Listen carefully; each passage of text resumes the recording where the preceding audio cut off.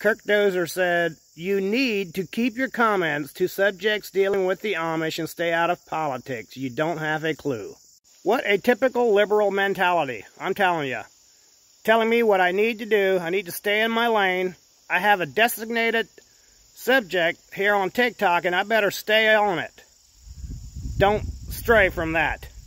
Let me tell you something, KirkDozer. That video this lady commented on is the first video I had that went viral. It's where most of my followers came from. So don't tell me what I need to do. Most people had already seen that video. I don't normally talk about politics on here, but that lady crossed the line. You don't insult someone's intelligence based on their political views. If I was allowed to do that, then I would ask the liberals how their 9% inflation is working out when I'm paying at least 50% more than I did pre-Biden. Being a liberal does not make sense to me. It doesn't make sense financially. It doesn't make sense if you apply common sense to it. But I don't go around insulting their intelligence. All liberals do nowadays is talk about how bad Trump was. Trump did this. Trump did that 20 years ago. He did this 30 years ago. He did this 10 years ago. Everybody is a sinner. Everybody.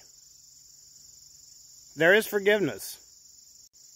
This is not about me judging his qualities as a person. You know, I never really cared for the guy, but he was a heck of a president, and he cared about this country.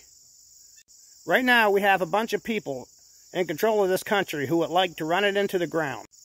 People who pass bills so that they can make money off of them. It's called insider trading. Martha Stewart went to prison for this. How are our congressmen and women, they're supposedly making a couple $100,000 a year. How are they, 6 years later, how are they $36 million richer? That should not be allowed. All the Democrats and the Republicans do is just argue and bicker. It's like a bunch of little kids just bickering and not getting along. Donald Trump was not a politician, and that was my favorite thing about the guy. So don't come onto my page trying to insult and intimidate me into believing your propaganda. I'll make whatever kind of content I wish. Thank you very much. Vele Brandon.